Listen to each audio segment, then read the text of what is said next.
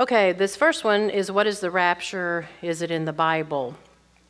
It's interesting because most of these questions were on wisdom, but that one was, I thought, well, should I stick it at the back or stick it at the front? So I thought, well, wisdom says stick it at the front. So there it is. The Greek word raptura comes from a passage in 1 Thessalonians 4 where Paul says, "But I would not have you ignorant, brethren, concerning them that are asleep, that you sorrow not even as others who have no hope. For if we believe that Jesus died and rose again, even so them also who sleep in Jesus will God bring with him. But this we say unto you by the word of the Lord, that the Lord himself shall descend from heaven with a shout, with the voice of the archangel and the trump of God. And the dead in Christ will rise first. Then we who are alive and remain will be caught up together with him in the Lord to meet the Lord in the air, and so shall we ever be with the Lord." And then he says, which is the best part, "Wherefore comfort each other," right, with these words. And so the Greek word raptura is just the word that means to be caught up together with the Lord in the air when he comes. And so that's where the word rapture comes from. And is in the Bible. It's in 1 Thessalonians 4 verse, if you want to know the verse on that, where it says caught up is the Greek word in verse 17. So raptura. All right. Can you offer some encouragement to single divorced moms, whether their children are young in the home or grown and out of the house? I think what you're asking is that you're the single divorced moms, whether your children are in the home, okay, or out of the house. I'm not sure what it is that you're wanting. This is one of those questions that'd be nice to have more specifics, but I think the thing I would counsel is to do the next thing. I've always loved Elizabeth Elliot's quote, "If you don't know what to do," which actually is from Amy Carmichael, then do the next thing. Get involved in serving others so that you don't nurse your wounds as a divorce or a single. Get involved in the body life of the church. Remember those days that are difficult. What the Bible says, weeping may endure for a night, but joy comes in the morning. And I think that's with any situation. I know that during COVID-19, I was, even though we're still in it, but there was about a week that I just was overcome with sorrow. And I'm not a depressed person, but I was just like, well, thank the Lord for the morning. Joy comes in the morning, and, you know, just keep doing the next thing. And so that it was very helpful. Should they desire or pursue to remarry or give themselves over to remain and serve as single? That's the question on should divorced women, single women, I guess that's what you're asking, should they desire or pursue to remarry or give themselves over to remain and serve as single? Well, the Bible in 1 Timothy chapter 5, Paul says that he wishes the young widows marry, bear children, rule the house, give no occasion for the adversary to speak reproachfully. And then he says if those young widows, and he defines them in the previous verses, 60 and younger is a young widow. So if you're 60 and over, you don't have to get remarried. But if you're 60 and younger, in fact, my husband used to get after Debbie all the time. You need to get married, you need to get married. Well, now she's almost 70. She goes, I don't have to get married anymore. I'm an old widow. So young widows, they marry, they bear children, give no occasion for the adversary to speak reproachfully. And then he goes on to say, for the reason why, because some have already turned aside to Satan. And they go around from house to house speaking things they ought not to speak. So they were getting idle because they weren't married. And so it would be, according to the Bible, wise if you could find a godly husband to get married. But again, you know, I would certainly be very careful. Marry in the Lord only. And make sure that, you know, divorces are biblical, remarriage is biblical. There's a lot of Jay Adams has a good book called Marriage, Divorce, and Remarriage that kind of spells out all the ifs and wheres and whats about that. Could you please speak a little about how we can walk in wisdom in the world and the church in regard to the social justice movement, which has infiltrated both spaces? I'm not an expert on this, so I'm probably not the person to ask, but I would say that I am very concerned about the social justice movement in the sense that it has redefined the gospel, which I think is very serious according to Galatians 6. If anyone preaches another gospel, let him be accursed. And again, Paul says, I say unto you again, if anybody preaches another gospel, let him be accursed. So the gospel of Jesus Christ is very clear. The gospel is Christ died for our sins according to the Scriptures. He was buried. He rose again according to the Scriptures.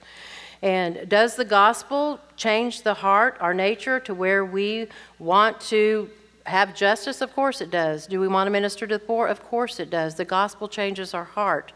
But the gospel, my concern is that we're changing the nature of the gospel. If you know anything, and this kind of goes into it, but anything about what not Truth Matters, what Black Matters Live stands for, if you know their premise, if you know what they believe, that is not anything a Christian can endorse with a clear and good conscience. And this issue of being entitled, I'm entitled to this and that and the other, well, Eve thought that too, I'm entitled, give me that fruit. And look what happened. So ladies, none of us are entitled to anything, right? We're entitled to depravity and hell, but God in His mercy saved us. So another thing I am very concerned about the movement is how it is destroying churches. There's that envy, strife, confusion, and I would say that is not of the Lord. That is not of the Lord. So I've been actually, I went to the Truth Matters conference last year, and they give out those bracelets, those rubber bracelets, and it's aqua, and it's really black, bold letters, Truth Matters. So I've been wearing it out because if people go, what, are you Black Lives Matter? I go, no, it says Truth Matters. Well, what does that mean? Oh, well, it's truth that matters, right? So let's talk about truth. And so it's a good gospel, opening, and Debbie's been wearing her ball cap. Debbie, can you hear me? You got it? Bring it in here. My husband designed these ball caps. If you want to order one, you can. I shouldn't be saying that, but here she comes. So last Sunday, he wore his up in the pulpit just for a brief moment. But so this is a good gospel tool. Make America great, fear God. So tell them what happened, Debbie. She wore that the other day. Tell them what happened.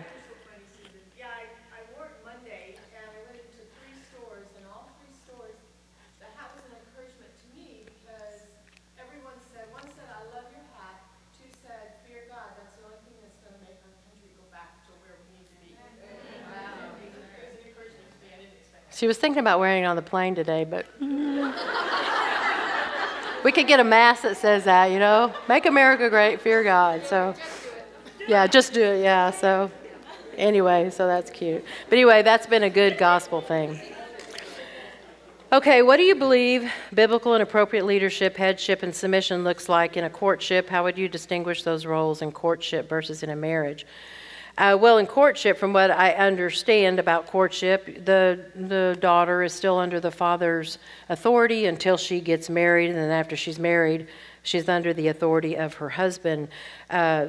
We didn't hold to any of those things. I mean, we were very careful with our children. My daughter dated a guy whose parents believed in courtship, so that's how they went through their process. And so we respected that and went along with that. That's what they wanted to do. But our daughter was still under our authority until she got married to him. And our son, he didn't date anyone until he became a senior at seminary. So, but we had her come to Oklahoma for 2 weeks without our son, so we could get to know her. And then her parents had him fly out to Seattle, where they lived at the time, for 3 months. Found him a job, found him someone in the church to work for, and so they could watch his work ethic and everything before they would give their blessing for the marriage. So we weren't disinterested or disactive in our children's dating and courtshipping. So very much hands-on. In fact, my husband had a sit-down, come to Jesus meeting with my daughter's now husband. Said, "You either marry my daughter or quit this 5-year stuff. Move on with it." So he talks about that often. How the poor guy didn't even eat his dinner. He was like, so anyway. But under the authority of the father until she marries. And again, if I'm not answering the question, ask me more later. Book suggestion for someone whose husband's committed adultery and is repentant. Putting Your Past in Its Place by Steve Byers, I would recommend that. Trusting God by Jerry Bridges, I would recommend that. Maximum Impact by Wayne Mack. It's a great book on 1 Corinthians 13. loaded with questions. And then Faith and Feelings, How to Cultivate Godly Emotions by Brian Borgman. There's one section in there where a woman comes to her husband, and it's a true story, and she said, I just want you to know I've committed adultery and I need to ask your forgiveness. And her husband turned around and said, I forgive you. He said, I've sinned against God more in one day than you have against me with this act of adultery. Now that's a pretty mature man, isn't it? So it's a book now I'm using a lot in discipleship and counseling. It's probably on my top list of one of my favorites. Faith and Feelings, How to Cultivate Godly Emotions. It starts out with God and how he is emotional. He's compassionate, he's angry, but his emotions are controlled, and therefore ours should be controlled. And so it's very, very good help for discipling and counseling. Susan, I became saved, and I feel my heart is split open. As a non-believer, I did not love too many people. I outright hated most people, but was able to hide such hate. Now I'm a Christian. My heart feels so much love. Sometimes it hurts so much when I see my brothers hurt. My heart is so heavy. Will this eventually lessen over time? I hope not. I wish give me some of what you got. You know, I would definitely say, I don't know you, but you have the gift of mercy. Definitely you have the gift of mercy. And you're probably an encourager, you know, Barnabas, the son of consolation, a comforter. So weep with those who weep. Now, you don't want to get to the point where you enable. Coming with the gift of mercy can come enabling if you're not careful. And so with all the spiritual gifts, we have propensities to things that maybe are not godly. So that would definitely want to be under control. But unless this prevents you from performing your responsibilities at home and wherever else, I would say that it's a blessing from God that you really can enter in and empathize with those who are hurting. What are the marks of a mature Christian woman? Likewise, what are some signs of immaturity? Well, we went through those in James. Those were very clear. The marks of a mature Christian woman are one who's called by God and one who's not. Titus 2 also gives them. An older woman must likewise have behavior that becomes holiness. In other words, she's set apart.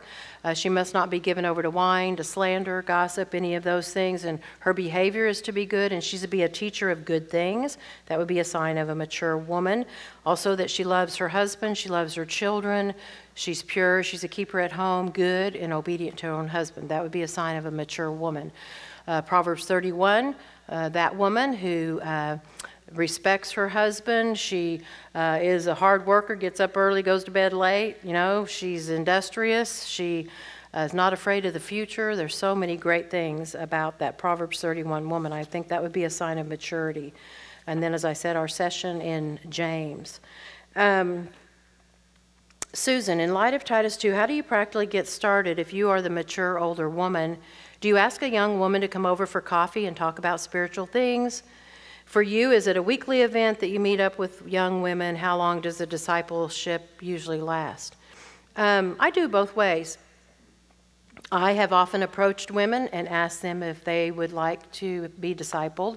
And I've also had women come to me and ask me if I would disciple them. So I've done it both ways. Sometimes I pursue. I see a woman, she's got great potential, and nobody's pouring into her. In fact, we have all these new people in our church that have just been regenerated. And I was telling my husband the other day, I said, there's a couple young couples, they need to be discipled. They're new Christians. And so sometimes we pursue, sometimes they pursue us. And, you know, just begin to talk and share and see what her needs are, and that helps me know what direction to go with her. A weekly event, most of the women I personally disciple, it's every other week. Some are every week. Some are once a month, depending on their schedule, my schedule, and how long does it last? Well, I'm still working with some women that I've worked with for 20 years, so I don't know. I don't think I've ever kicked anybody out of the nest. It just naturally has happened, and some of them just leave after certain things, you know, they cuss me out or hang up on the phone, and that's the end of that discipling relationship. But move away, or they end up in, you know, somewhere else, and just things happen. So I just trust the Lord in that. But if you've never been discipled or discipled anyone, you should do it. It's a great joy, and it's definitely a growing means of grace that God has provided for us. What are some scripture words of wisdom you can give me for dealing with loss, a miscarriage, and family loss. A Miscarriage, Safe in the Arms of God by John MacArthur is very good, and Losing a Child. I would immerse yourself in the Psalms. I know I've just got done with Psalms in my daily reading and now in Proverbs, and I tell you, the Psalms have been such a blessing during this crazy time in our world, and they've been such a comfort. So definitely I would immerse yourself in the Psalms. I'd memorize Psalm 42 and 43. I would read Trusting God by Jerry Bridges. Excellent book on trusting God when life is difficult. So that would be, there's also another book written by Al Martin. Does anybody know the name of it? It's on when you lose a loved one. Anybody know the name of it? Grieving and Solace or something like that. Anyway, it's very good. I can't think of the name of it, but by Al Martin. How much is too much praise regarding your children? How do I raise a humble girl? I might overpraise my only child. I think you know it's too much praise when they start becoming arrogant, sassy, proud. But I also would be very careful. When I said earlier that you need to praise your children, I don't think you should go around just, always. I think you need to give glory to God when you praise your children. Honey, what you just did was so great. I'm so glad you went over and talked to Grandma and gave her a hug. God is so good to give you that sensitivity to go and talk to your grandma. Let's just thank God that He has given you that desire to be kind to your grandma. Always bring God into the picture. You don't want to give the child glory. Give God the glory for creating that desire in your child to do the right thing. So I would always point them back to God, because, Paul says, God forbid that I should glory in my flesh. We do, however, have the passage that says that we're not to praise our own lips, but let another man praise you. And so there's nothing wrong with, thanking your child for doing the right thing. Or, God has really gifted you to, understand English, or you sure are good with arithmetic. God has really, blessed you in this and learning how to add and subtract. And so I would definitely bring it back to the Lord. This is a question I didn't want to really present here, but it had to do with an intimate relationship with the husband. And my answer to this question would be Intended for Pleasure by Dr. Wheat, who is a Christian doctor. So it was just a question about in the bedroom, so I didn't want to ask it in not a mixed audience, but this audience of this different ages. So Intended for Pleasure by Dr. Wheat, a great book on, and it's from a Christian perspective that will help you in the question that you ask here. I struggle with knowing when to either stop or not start or change strategies when witnessing for Christ. Do you have any wisdom to impart? Yes, I think we talked a little bit about this. Be wise as a serpent, harmless as a dove. Don't give holy things to dog, neither cast your pearls before swine, unless you want to be lacerated. So if they start to become angry, I would withdraw for a while. If you look at Jesus and his family, there were times he was very into them, and then were times he pulled away. In fact, when they said, your mother and your brother are outside, they're wanting to talk to you, what did he say? These are my brothers. These are my sisters. This is my mother's. And so he had times of intensity with them, and he had times where he pulled away from them. So you need to pray, ask God for wisdom. As I mentioned about my sister, she's been moved to Oklahoma now for I think about 5 years.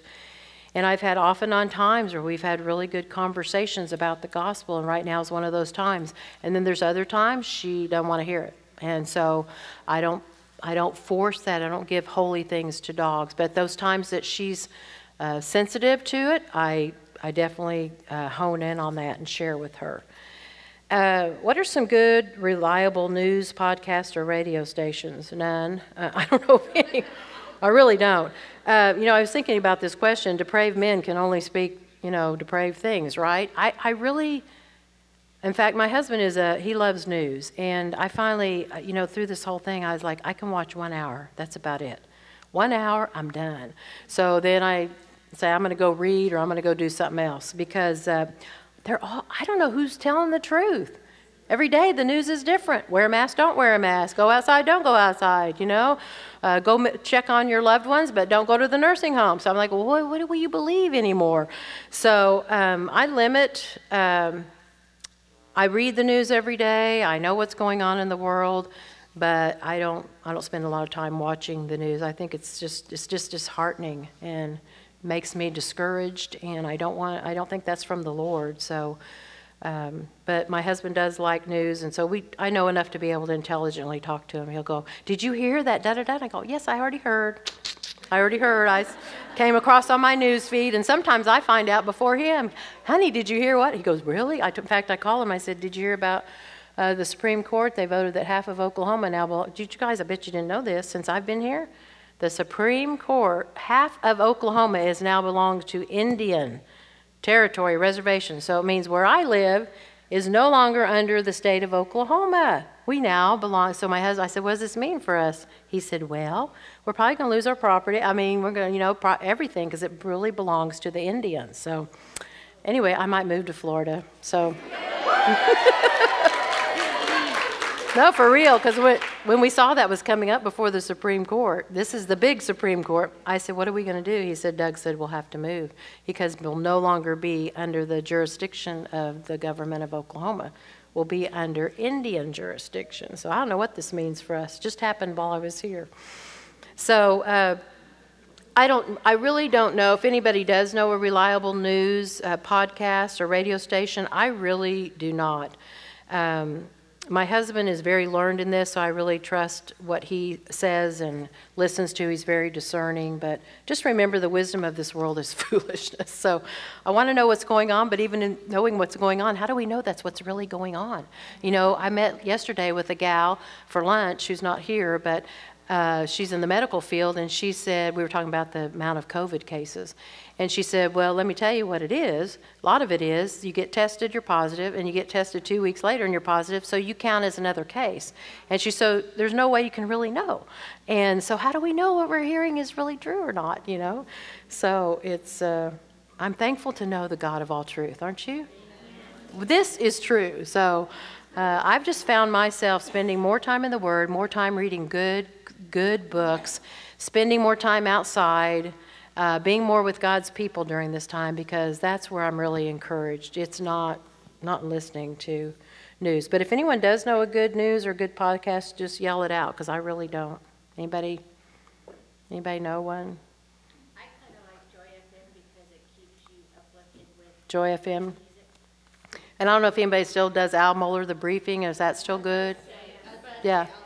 Okay, so I know I just don't have time for all that, but I know at some point he did try to. If you also want to watch, I know from a military perspective, if you want to watch news on TV, the one that's always struck closest to the truth, and I use closest like as a relative term, is Fox. Yeah, that's the one my husband watches, but. Anyway, foxy they are. Okay. Ugh. Take that out for the YouTube now. Yeah, the lady that does my YouTube channel, she said, "One of your recent subscribers is YouTube content." And I said, "What does that mean?" She says, "That means they're watching you, and if you say anything that they don't like, they're going to take you down." I said, "Well, so be it. Whatever. I don't care." What would you recommend someone to do if they have a desire to become a counselor? Memorize the word. I will honestly say, when I became certified with national, well, it used to be NANC, now it's ACBC, it really wasn't difficult to go through the training because of my diligence in learning the Word of God. And so I would say, I mean, you can go through a certification, National Association of Certified Biblical Counselors. It is excellent training. You can go to their conferences. They're having one this October, Lord willing. I don't know. We haven't heard if it's going to be canceled at MacArthur's church.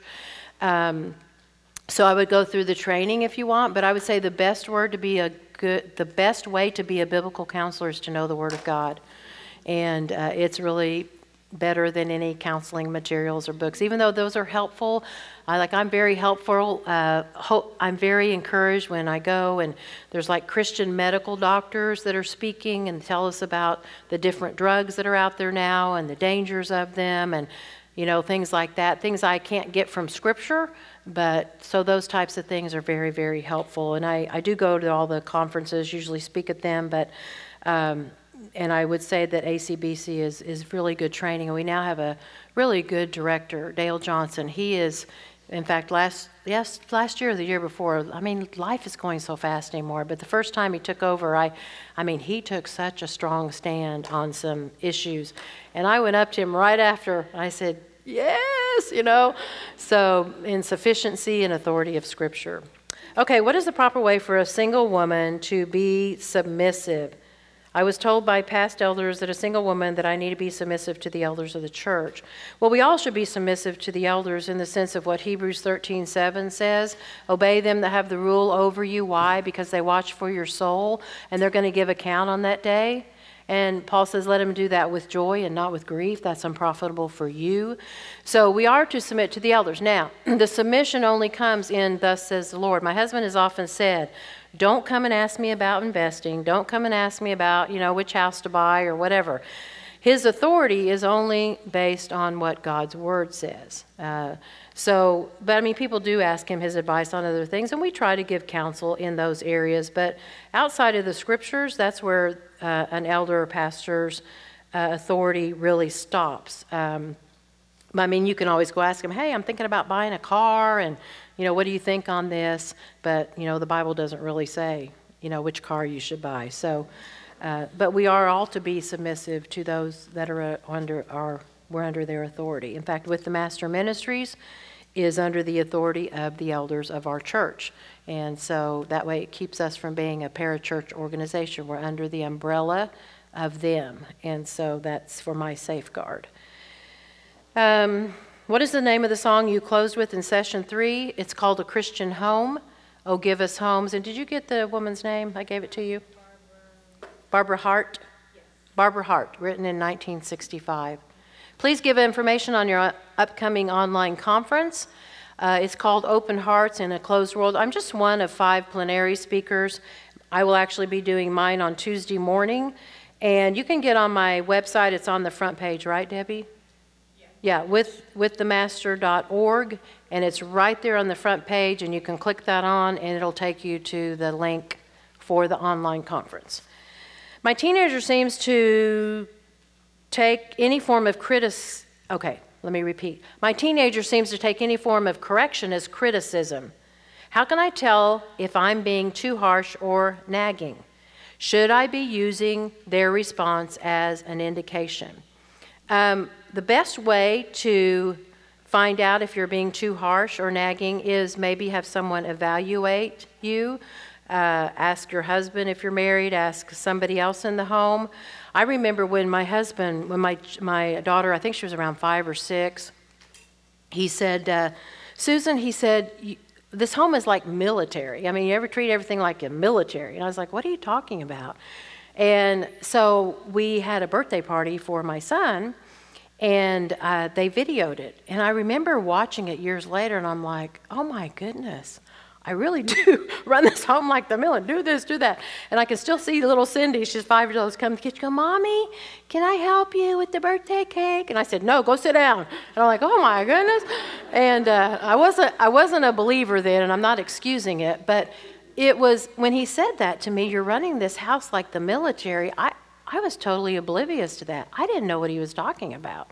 And then I saw that video, and I was like, oh my goodness, that's horrible. And I wished I could go back and say, of course, honey, you can help me. I mean, what in the world? So I think somebody else evaluating you might ask them, am I too harsh? Have you noticed that about me? And ask your husband, maybe ask a friend. And I wouldn't necessarily use their response as an indication because, you know, kids like to manipulate. So make sure that, you know, you ask somebody else. What is your YouTube channel? Susan Heck with the Master is the YouTube channel.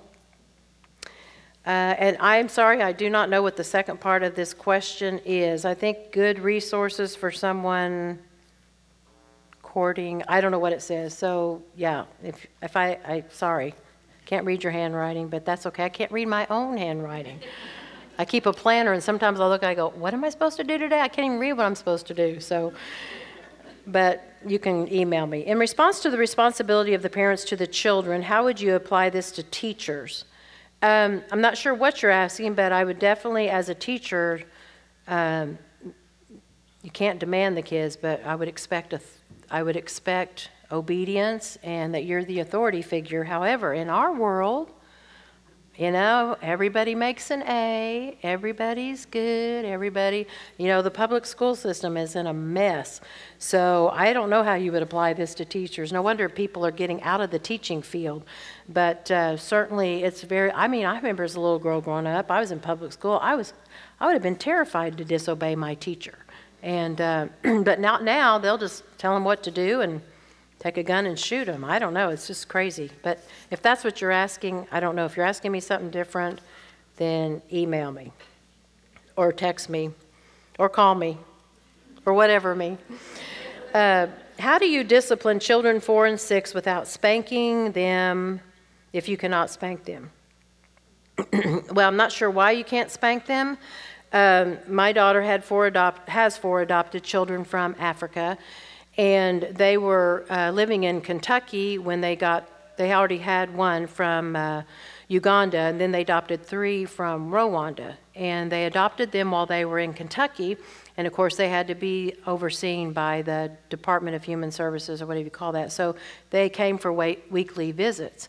And I asked Cindy, how are you handling this? Because they did discipline their children, even though it says you're not supposed to. And she said the social worker came in and she said, what are you doing to correction? She said, we spank. We spank our kids.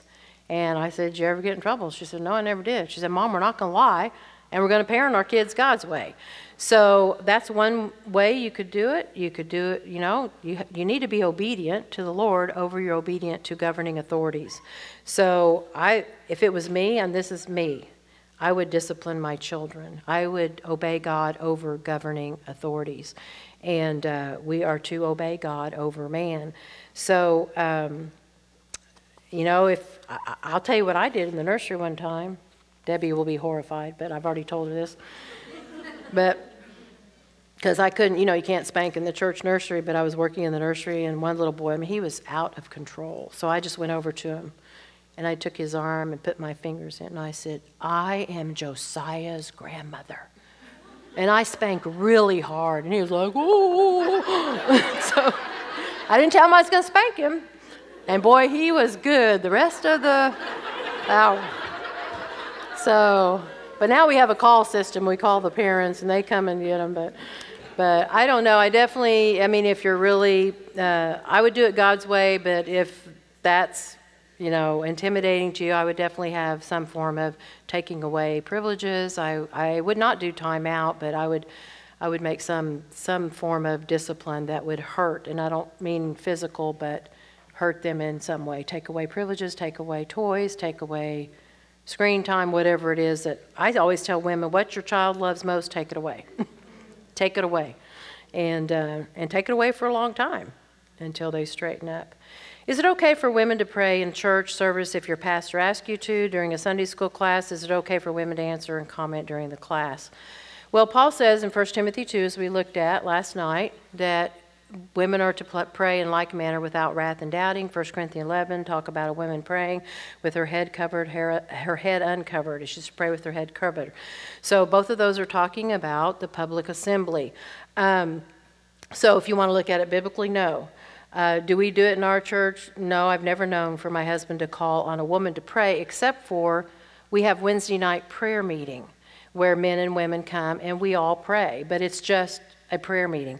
I personally, just me, this is outside Bible, I personally would feel very awkward praying in the public assembly with men present, but that's just me. But biblically, 1 Corinthians 11, study it, 1 Timothy 2, I don't know. So, I mean, I don't know of any churches, very many churches that do that, but yeah. And as far as a Sunday school class, is it okay for women to answer and comment during the class? If the teacher opens it up for questions and answers, yes. I think it's just fine. But she shouldn't be challenging the Sunday school teacher. After he answers the question, I wouldn't get into a debate with him. I remember a couple years ago, I challenged a Sunday school teacher, and I asked a question that I challenged, and I was very convicted. I was like, oh, I shouldn't have done that. And so I can't remember if I went back and asked for forgiveness, but I know I told Doug, I said, I shouldn't have done that. I shouldn't have done that, especially in a public setting like that. So, but I do think, yes, and again, I'm not the authorities in this church or wherever you go to church, so if your elders and your authorities believe something different, you need to yield to them, okay? Being a fairly new Christian, I have a desire to do missions. How will I know when and where the Lord will use me? How will I know if this is the plan the Lord has for me? Pray about it. Ask, if you're married, ask your, say you're not married, ask your husband, ask your father if you're not married, what he thinks, know what your spiritual gifts are. Pray and ask the Lord for guidance. I think about Paul. Often in the scriptures, he said the door was open, the door was closed. So I would pray and ask God to open shut doors according to his will for your life. But if that's a desire you have of your heart, I imagine the Lord is leading you in that direction to go into the mission field. But I wouldn't know. I don't know God's will for your life. Certainly pray. I'd fast and pray about it. Also, get others to pray with you. Please give examples of meekness, strength under control. I'm not sure a lot of Christian women understand this. I think I explained it pretty good in one of the last sessions. It's not weakness, meekness, or it's not weakness, it's not passivity, it's not Mickey Mouse. It's strength under control. So your husband comes home and says, honey, we're moving to New York City. New York City? Are you out of your mind? Don't you know, I would say, really, honey? New York City? Why do you want to move there? I mean, is there some reason you want to move there? And then talk about it. And, when you're confronting your husband, and we talked about that, and I give some examples in the little booklet, Speaking the Truth in Love, how to confront your husband, how to confront people. And ladies, you want to do it with meekness, which is strength under control. You don't compromise Scripture. Not even with your husband, but you do it with all authority and with all respect. And I think I've told you this in past times that when I first got saved, I didn't do it very well. I'd go into my husband's office and I'd be like this, and it didn't go well with him when I approached him in that manner. But I finally learned, how to respectfully disagree and have strength under control. So one day I went in and needed to talk to him about something that was troubling me. And when I left his office, he said, Susan, thank you for the rebuke and thank you for how you did it. So I finally learned it. But it took a lot of mistakes. And I didn't do it right for a long time. But, your husband wants a strong woman. He really does. I think my husband appreciates that I'm bold and I'm willing to do the right thing, but that should be under control with all respect and submission. Top 3 things. How can we encourage our unconverted adult children? First thing I thought of was live it. Live it. Be an example to your unconverted adult children that you really live out Christianity. Secondly, I would speak the truth in love to them. Speak the truth in love to them. And then thirdly, I would let them know you love them often. I love you. I would let them know you pray for them often. I think that would be an encouragement. But live it. Live your Christian life. How do we handle things rightly when your husband speaks to you unlovingly and harsh? And I think you're saying when your husband that says he's converted speaks to you unlovingly and in a harsh tone. If it just happens once, I would probably overlook it. If it continues, it's a habit of his to speak to you unloving or in a harsh tone, I would again go to him in meekness, strength under control, and say to him something like this, honey, I've been noticing lately that your tone of voice with me has been unloving and that you're speaking in harsh tones. And, the scriptures are clear about our speech. It's to be encouraging. It's to be edifying. It's to be kind. And I'm very concerned that you've gotten in the in a sinful habit of speaking to me like that, and then just see how it goes.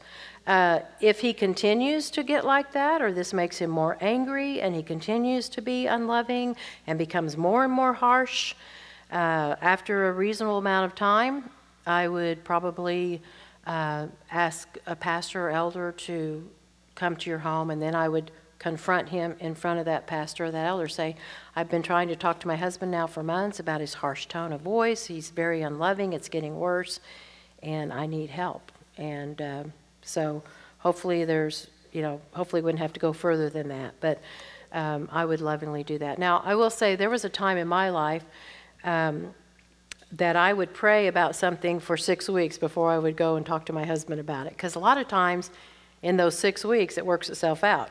So, but now we just don't have that many issues, because I finally got redeemed. And so, I've learned how to walk with my husband in harmony. So, but I used to have a policy. I'm not going to go and talk to him about this for 6 weeks. I'm going to pray about it for 6 weeks. And usually I'd find the Lord just worked it out. He just, it's amazing what you do, what God does when you get on your knees and pray. Ask God to change your husband, and to help him with that. But that's how I would talk to him. My husband is too harsh with my children, often provoking them to anger and resentment. It's heartbreaking watching them become more and more angry and seeing their joy diminish. How does a godly woman submit to her husband in this situation when she always feels the need to protect her children? I give the same counsel I just gave to the person before, but I also would let him know what's happening to the children. Honey, I don't know if you're aware of this, but the children are angry, they're discouraged. I don't know if you've noticed they're not happy anymore. And this really, I don't know if this husband's a Christian or not. This person doesn't say. If he's a Christian, I would definitely confront him several times. I would bring it to a matter before the elders. I would, as Matthew 18 says, if he doesn't repent, you bring 1 or 2 more. If they don't listen to them, then you tell it to the church. And so anger is a sin worthy of hellfire. Paul's very clear about that in Galatians and 1 Corinthians. The deeds of the flesh are these, and then he lists them. And one of those is outbursts of wrath or anger. And he says, I've told you before and I tell you again, if you practice these things, you won't inherit the kingdom of God. And so I would lovingly share those scriptures with your husband. The Galatians 5 passage, 1 Corinthians 6, this is what Scripture says, honey. I'm very concerned about your anger, your resentment. There could be other things going on with that. There's a lot of reasons for anger. I won't get into those right now, but there could be underlying reasons why that's going on. I'm a single woman who's currently dating. My boyfriend and I have boundaries in place, such as not being alone together. What advice do you give for dates in public places, restaurants, etc.? We didn't allow our children to go out alone together. I think that's very wise. If they were in our home or the other person's home, we always asked that they would go in, den or something, but not in a closed door space. So I would just say, I know a lot of people now, which I really think is great, they make a covenant not to even hold hands, not to do anything until they get married. So you just don't want to put yourself into any temptation where you would be tempted above that you're able, right? And so I would definitely set up parameters. So I think it's very wise what you're already doing. And talk to your boyfriend about that before you even get too far along in the dating process. So I know both of my children, they didn't kiss their spouses till the wedding day. So that was the first time for both of them. So, I think that's a good, I wished I could say I did that, but I didn't. So, conference theme, walking with wisdom, keeping this in mind. Wait a minute. Okay, conference theme, walking with wisdom. Keeping this in mind, what? Okay, keeping this something. What are your hints, godly suggestions for dating? Okay, I just gave some of those. Okay, and I already answered that question, and that is the end. Look, we got 5 minutes left. All right, well, thank you. You're going to come up and... All right, thank you, girls, so much.